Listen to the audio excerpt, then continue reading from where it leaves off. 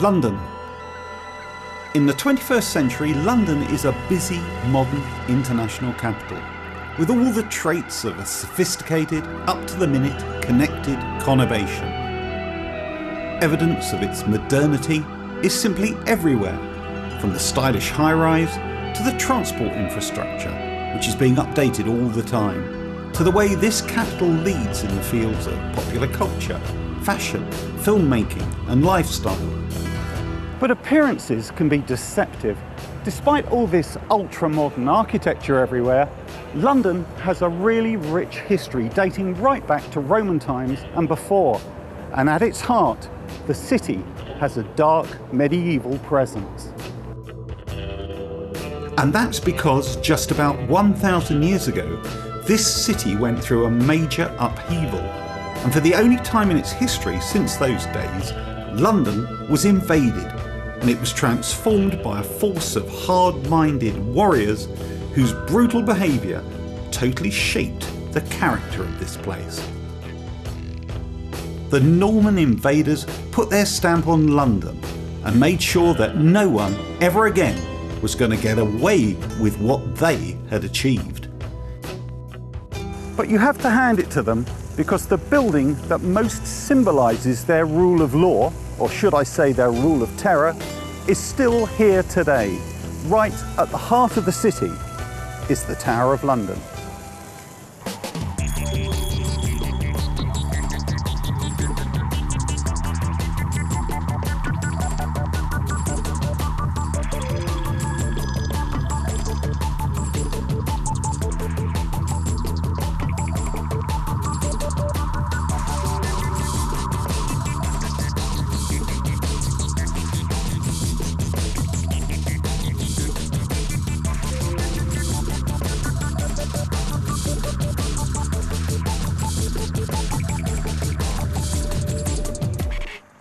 Today, the Tower of London is one of the world's most famous tourist attractions.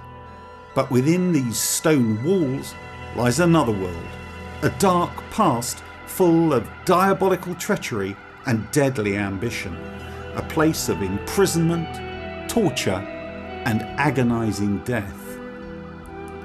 These stones echo with the weeping of prisoners, the cries of the condemned and the tales they have to tell. Built by Norman conquerors, the Tower of London was the source of power over England. Across 1,000 years, the fortress has been the home of kings and queens, a vault for their treasures, and a prison for their foes. Over the centuries, the tower has had many uses, but to begin with, its primary purpose was to act as a safe haven for the conquering Normans. Somewhere where they could demonstrate their might to the cowering Saxons and at the same time provide a safe place for them to lay their heads at night. In the background you can see the two pinnacles on the top of the corner towers of the White Tower.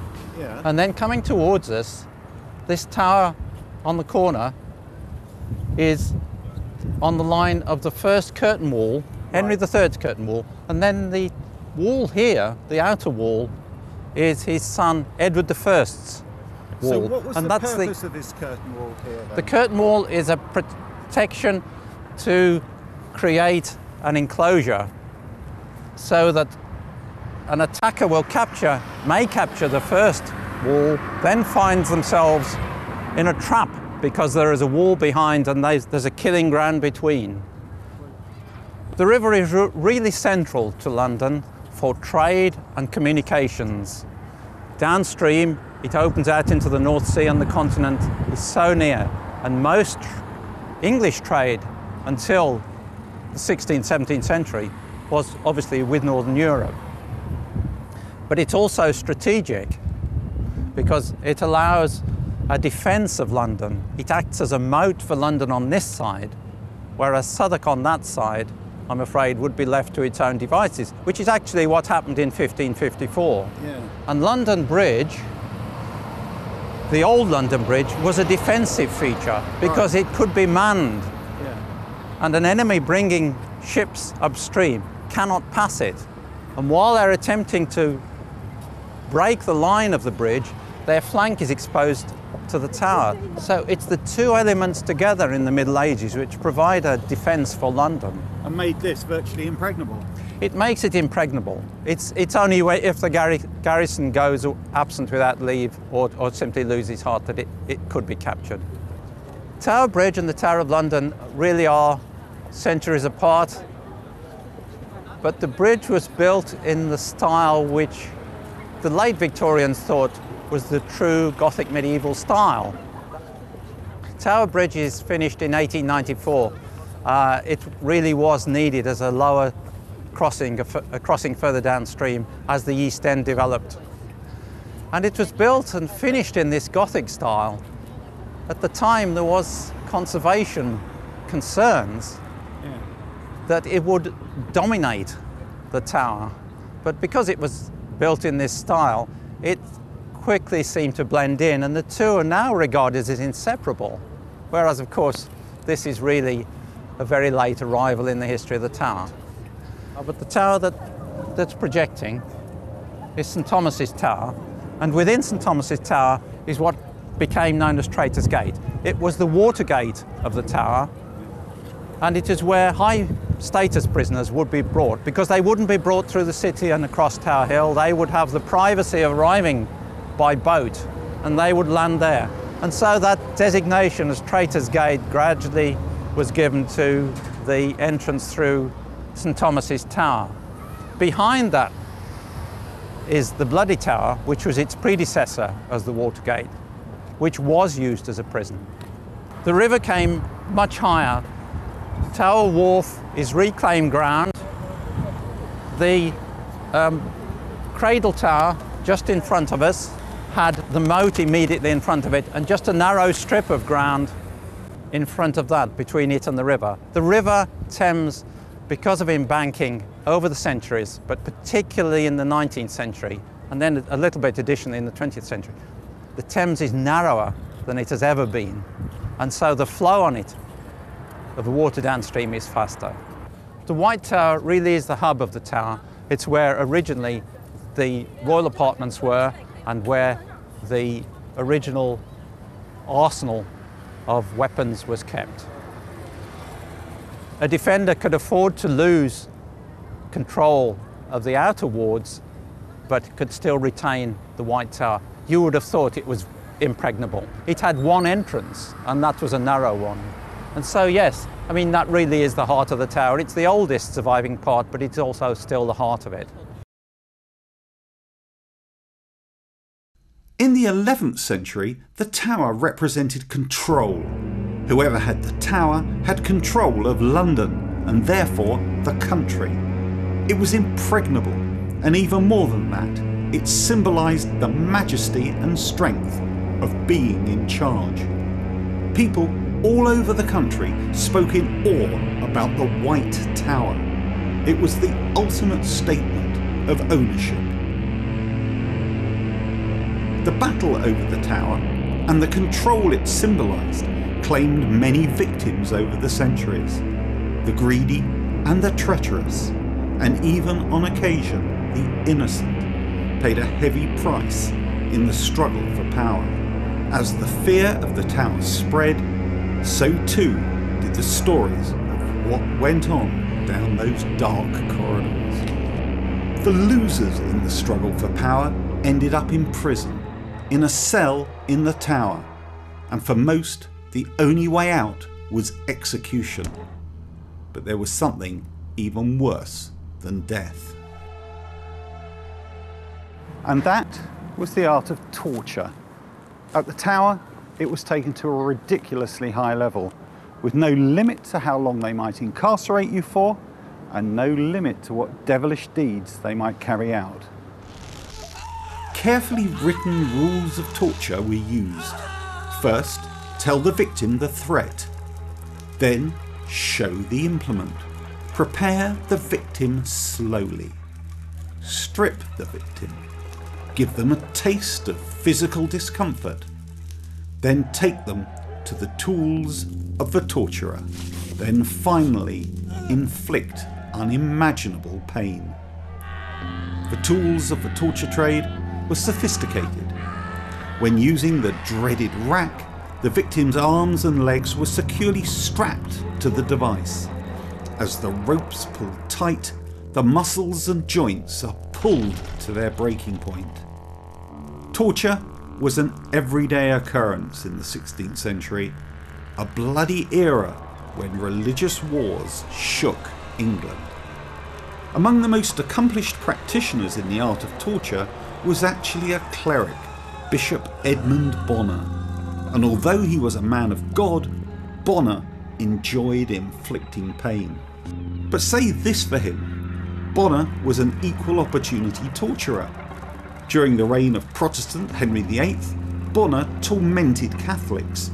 When Henry's Catholic daughter Mary Tudor came to power, Bonner switched sides and tortured Protestants. Because his victims felt he was doing Satan's work, he earned the nickname the Devil's Dancing Bear. But Bonner was really doing the bidding of Queen Mary Tudor. When Mary succeeded her father Henry VIII, she was a woman with an axe to grind, both metaphorically and on a rather less prosaic level. Henry VIII had divorced Mary's mother, Catherine of Aragon, declaring Mary illegitimate and outlawing the Catholic faith. Queen Mary now had the power to get her own back on her father and take revenge. She reinstated Catholicism as the only religion of England. Subjects who didn't renounce their Protestant faith soon had reason to call her Bloody Mary. History has not been kind to Mary, even though she was a remarkable character. Her mother ensured she was well educated, if not actually prodigious. She was certainly extremely bright and showed typical Tudor traits in fighting for and winning the crown. But her sobriquet of Bloody Mary has stuck. But then she did do her best to earn it. If Protestants refused to become Catholics, they would be tortured. If they still refused, they would be burned at the stake as heretics. It was a medieval inquisition, and Bishop Bonner, the Devil's Dancing Bear, was Bloody Mary's enforcer. Hiding behind religious vestments, the burly former lawyer fulfilled his dark purpose.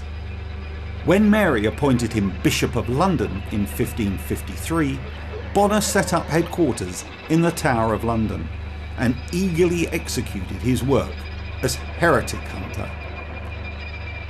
Queen Mary made sure Bonner had a steady supply of suspects for questioning, and he held suspects in custody until they either repented or were condemned. One way or another, he got a result. Bonner drew up a list of over 100 questions about religious beliefs.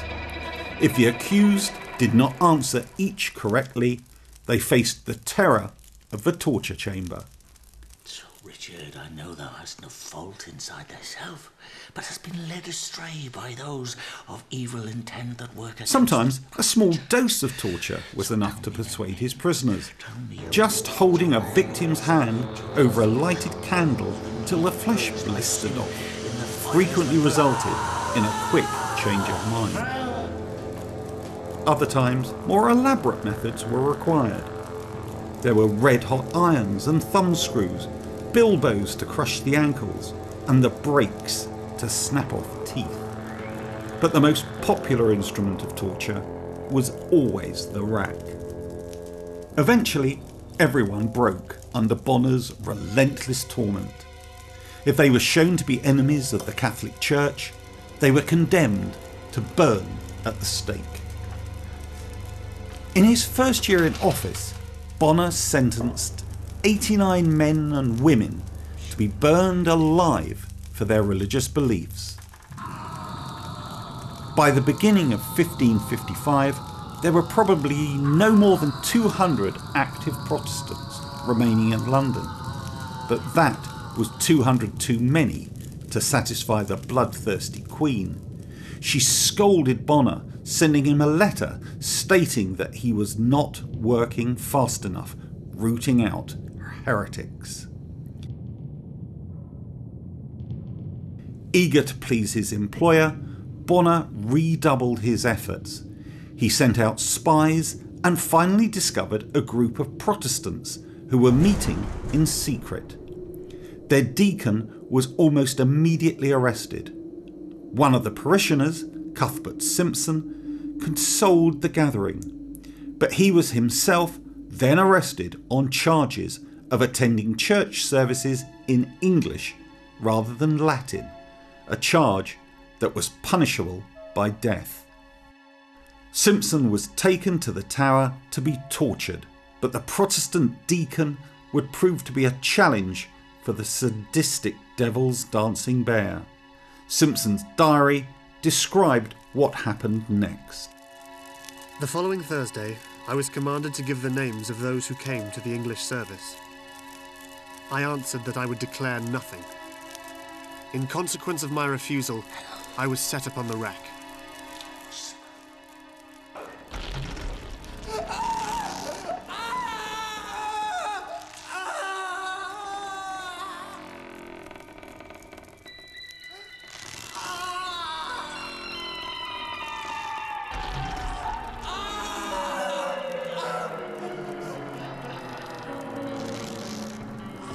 As the ropes pulled tight, the muscles and joints of Simpson's legs were stretched and pulled to breaking point. When Simpson passed out, he was revived. After 3 hours of torture, Simpson was unable to walk and had to be carried back to the cell. The following week, Simpson was brought from his cell to face Bonner again, and again he refused to name those who had worshipped with him. Simpson's forefingers were bound together and an arrow was put between them. The sharp arrow was then driven between them and Simpson had to endure the excruciating pain.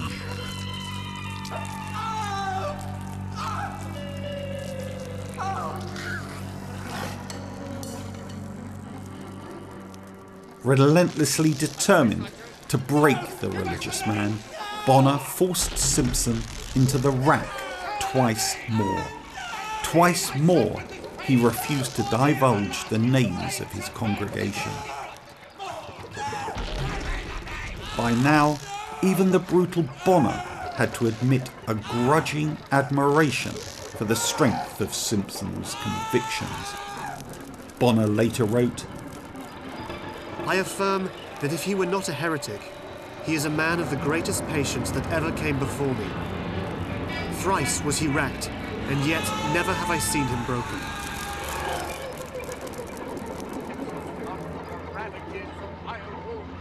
Bonner might have admired Simpson's bravery, but mere strength of character alone was not enough to save Simpson from a grisly fate. Recant now, though it be too late to save the body. Save thy almighty soul. Recant now. Never. Then God have mercy on thee. Burn him. Bonner had Simpson tied to the stake and burned alive on March the 28th, 1558.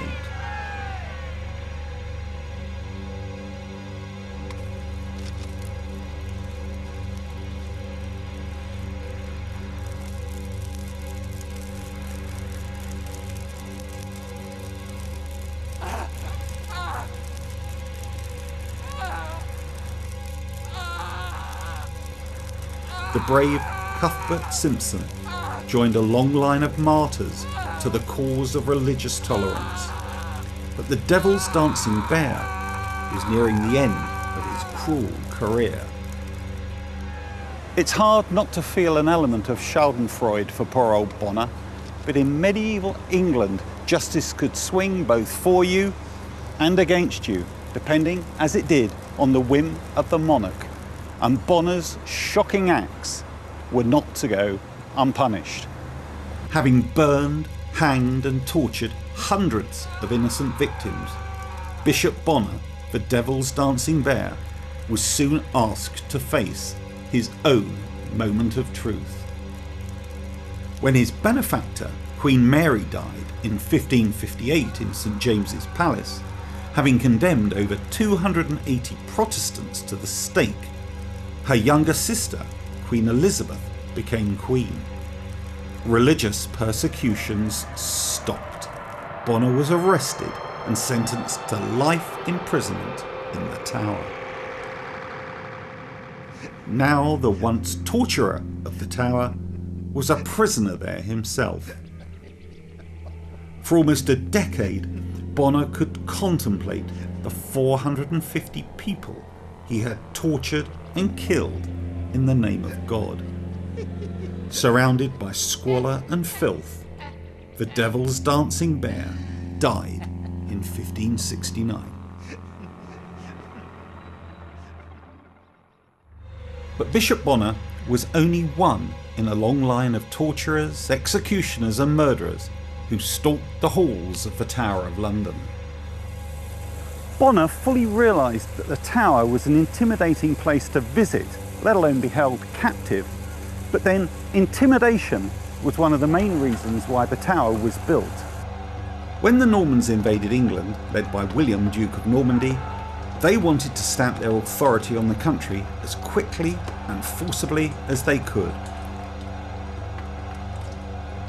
William wanted to physically intimidate the populace. He wanted to scare them and show them just how mighty he was. And to do that, he built the most fearsome structure the country has known, the White Tower, the keep of the Tower of London. For his capital, William wanted the strongest castle of all, a building that would symbolise his power and terrorise his subjects. That meant getting the best designer and builder he could. So, needing an architect, William looked to the large building projects of northern France, and actually chose a man of God, a monk, Brother Gandalf, who, as an architect, was considered without equal.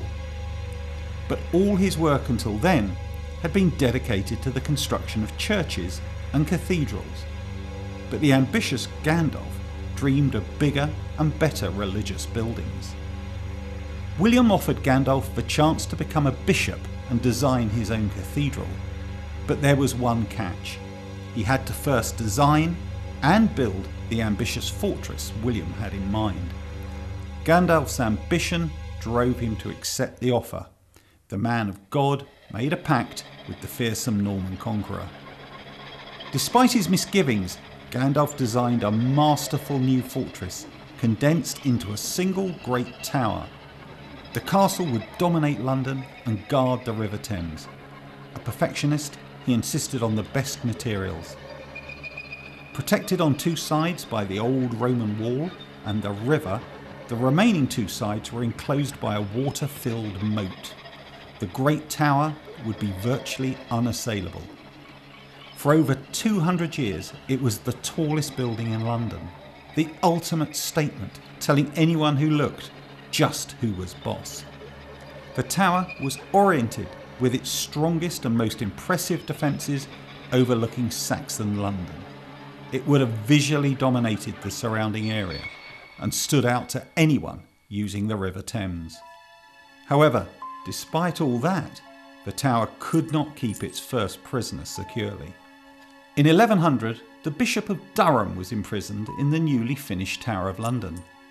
The bishop, a tax collector in addition to his religious duties, was a corrupt public official. To placate the taxpayers, the king jailed the bishop on charges of extortion and bribery. Even though he was guarded by Norman knights, the bishop was allowed to keep sacks of gold for expenses and have his servants bring him food and wine. The heavy-set bishop hosted dinners in the tower's lavish banquet hall. They often turned into drunken revels. But the bishop tired of his gilded cage and plotted a cunning escape. The bishop ordered a special feast and that extra casks of wine should be delivered. Brought in under the nose of the jail guards, one of the wine casks had a length of rope hidden inside. The bishop invited the tower guards to the banquet and made sure they had as much wine to drink as they wanted. But the bishop remained strangely sober. He waited until the guards nodded off in drunken stupors. Grabbing his sacks of gold and the rope from the wine cask, the bishop made his way to the tower wall. Securing the rope, he climbed over and started sliding down. The fat bishop had the added weight of his gold, and it looked as though the rope might break, but it held, and the bishop completed his slide down to freedom. Reaching the very end of the rope, he discovered it was not quite long enough, so he simply let go and fell to earth. Gathering up his coins, he hustled to a boat and made good his escape to the continent. The bishop became the first prisoner to escape from the fortress. But the bishop was an extreme rarity. More often than not, prisoners were brought by river from Westminster, where they would have been tried. Crowds would gather along the riverbank to find out the verdict, to see if they would be treated to the spectacle of a public execution. The executioner would stand behind the accused on the boat, and if they were guilty, he would point the head of the axe towards their victim. If they were innocent, they would point it away.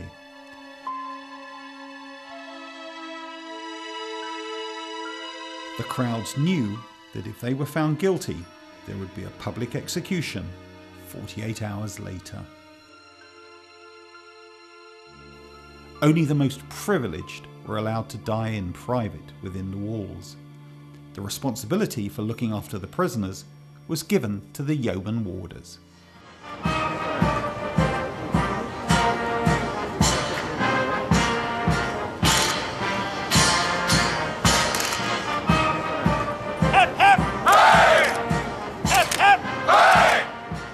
The most important role of the tower was the defence and security of the monarch. But as the centuries passed, so did the role of the tower and the architecture associated with it. The White Tower is on the site of the original Norman keep built by William the Conqueror. The curtain wall tower and moat were all added in the 13th century, together with a unique double drawbridge entrance. The moat was eventually drained in 1841. It had become a health risk. The water was stagnant and disease was starting to spread from it. Several wardens actually died as a result. In addition to being a palace and fortress, the tower has served as the first royal armoury, royal mint and even royal zoo. While such roles have long since moved elsewhere, there is one creature that has a very close link with the place. Ravens, of course, are a great legend within the tower, and the story goes back to the reign of King Charles II. Just after the Great Fire of London, all the ravens that were in the city left the city and came into the tower. And of course there were so many of them that the residents of the tower, and in particular the Royal Observer in the northeast corner of the White Tower, was being inundated with not only the droppings but the birds and the feathers and the chicks. And so a petition was raised to Charles II to have the ravens killed off. Firstly, he agreed. But then some bright spark came up with this old legend that said, if the ravens leave the tower, then the White Tower will collapse, and so will the monarchy. Of course, Charles, having just been reinstated on the throne after Cromwell, thought, better not push it too far, so he ordered that 6 ravens be kept in the tower. And we still to this day have 6 tower ravens looked after by the Raven Master. Beefeater is a nickname. We've had the name for many hundreds of years and nobody honestly knows its origins. There are some people who think it derives from an old Norman word, beefeater, but that has never been proven. What we do know is that the yeoman warders of the Tower of London, right up to the 1800s, were paid part of their salary in beef. But one of the most well-known victims of the tower was either completely innocent of any cunning or ambition, or extremely naive.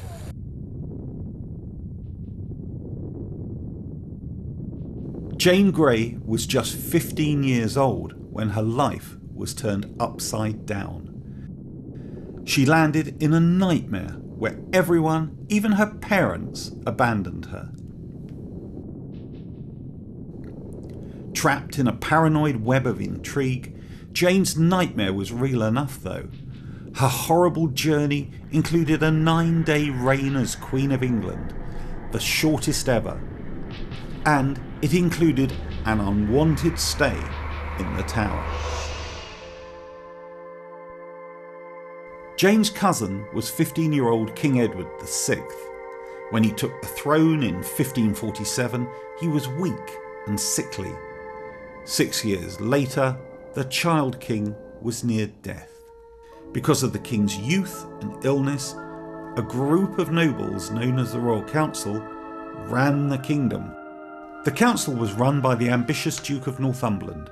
Northumberland's power was threatened because if the king should die before he could cement his position, the throne would revert to the king's elder sister, Mary. He hatched a risky plot. He would arrange a marriage between his own teenage son, Lord Guildford, and the king's cousin, Jane Grey, who was a Protestant and would keep the faith. Then Northumberland would persuade the dying king to name Jane as his heir. Northumberland would then effectively rule the country. Jane and the young Guildford knew nothing of their parents' scheme.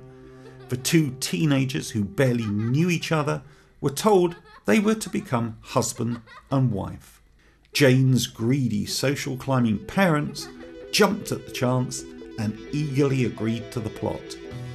The marriage was arranged. On the morning of her wedding, guests remarked she looked like a toy doll, even younger than her years. But the omens for Jane's marriage were not good. Thunder and torrential rain marred the hastily arranged wedding. After the ceremony, the couple suddenly found themselves alone, not in a world of their making at all. Jane was determined to do her duty and fulfil her role as a right and proper wife to Guildford. That night, the couple slept the sleep of the innocent, blissfully unaware of the nightmare that lay ahead.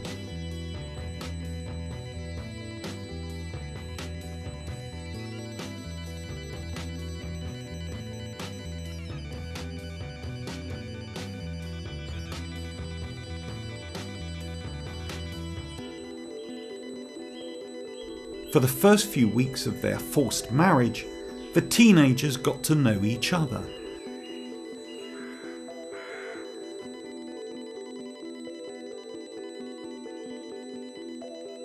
But less than 6 weeks after the wedding, Jane received startling news. A lady-in-waiting came to her bedchamber with the news that her cousin, the boy King Edward, was severely ill. She was to go at once to her father-in-law, Lord Northumberland's estate.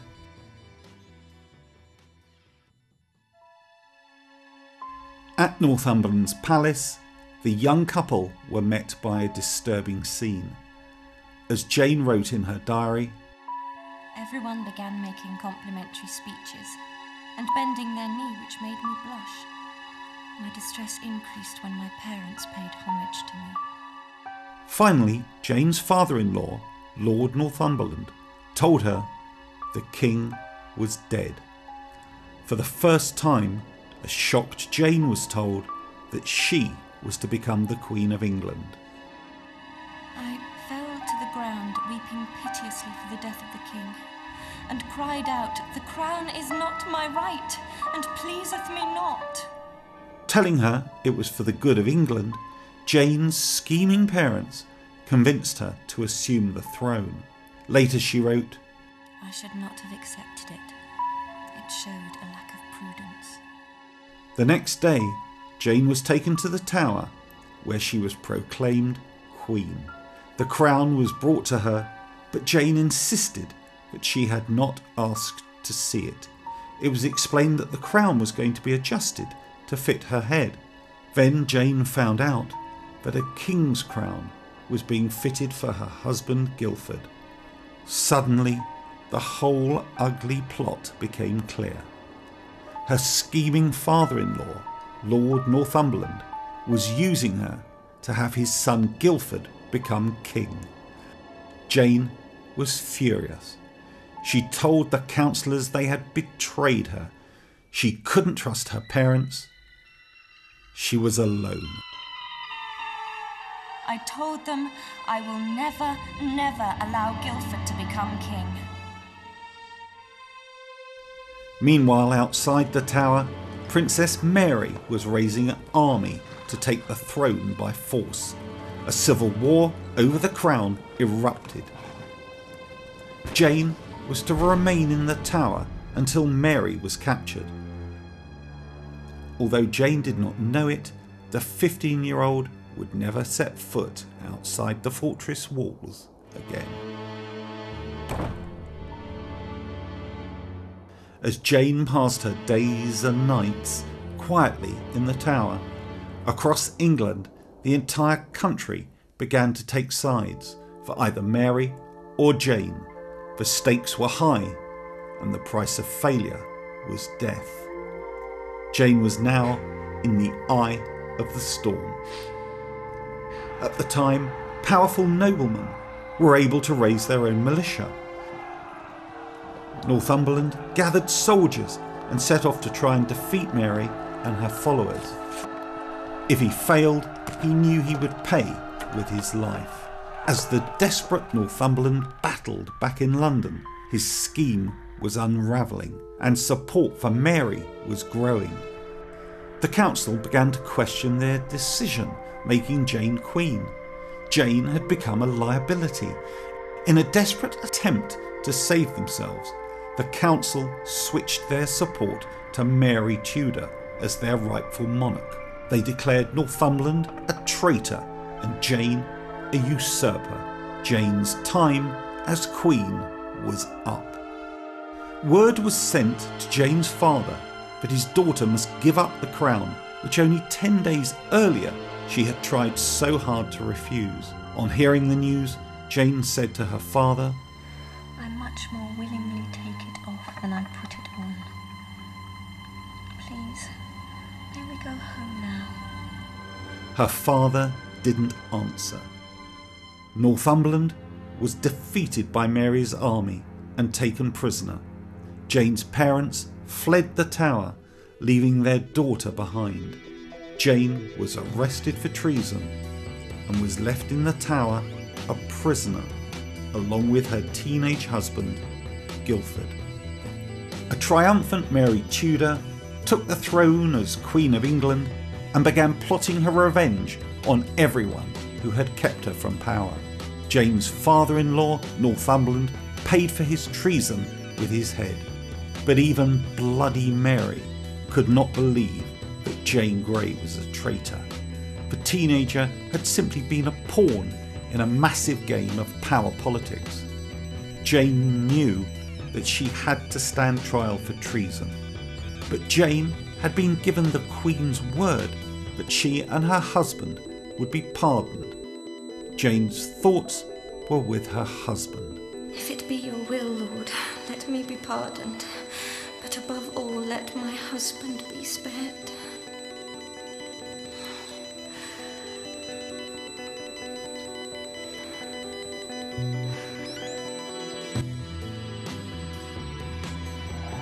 Everything might have gone according to plan if Jane's father had not foolishly raised an army to return his daughter to the throne. Jane's father and his army seized the south bank of the River Thames. He demanded the tower and his daughter, and that the new Queen Mary should surrender to him. When Queen Mary refused, he actually bombarded the tower with his own daughter inside. He was endangering his daughter's life as well as that of the Queen. Jane's fate, though, was sealed. The innocent teenager now had to die to end the plots against the new Queen.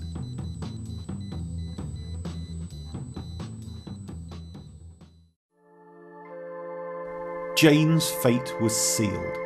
She had a chance to see her doomed, beloved husband Guilford, but unable to face the pain, she refused to meet him. To meet him would weaken our resolve to meet our deaths. We must postpone our meeting until we meet in a better world where our happiness will be eternal. From her cell, the teenager watched her young husband led to the scaffold. She remained at the window until his headless body was carried back. For the first time, she broke down and wept.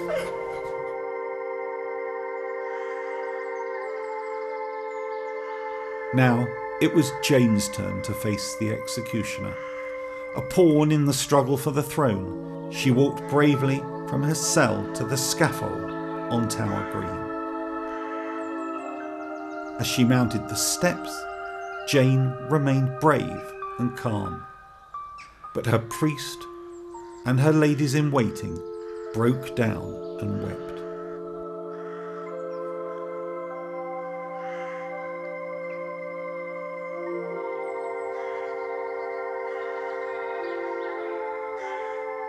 When Jane knelt down and tied a handkerchief around her eyes, she reached for the block, but it was beyond her reach, and for the first time she panicked.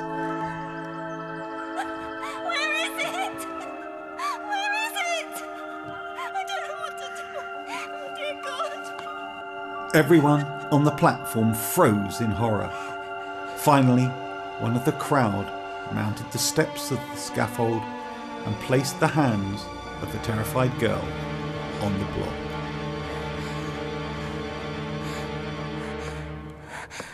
Lord, into thy hands I commend my spirit.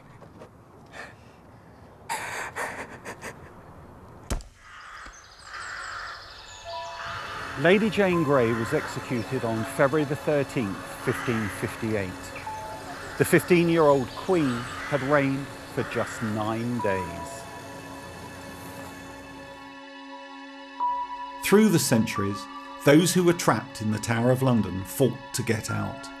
Now, instead of fighting to get out, crowds line up to get in, and the warders who once led the prisoners to be executed on the block now act as tour guides and entertain school parties where the gallows used to stand and brutal beheadings took place.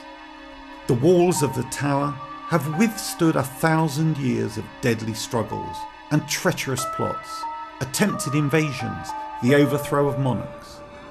The tower stands as a fierce symbol of royal might and a reminder of the tragic fate that befell those that attempted to challenge the king's power.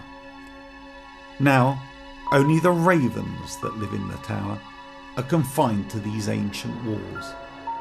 Legend has it that if the birds depart, the tower and the kingdom will fall. So their wings are clipped to keep them lifelong prisoners inside the Tower of London.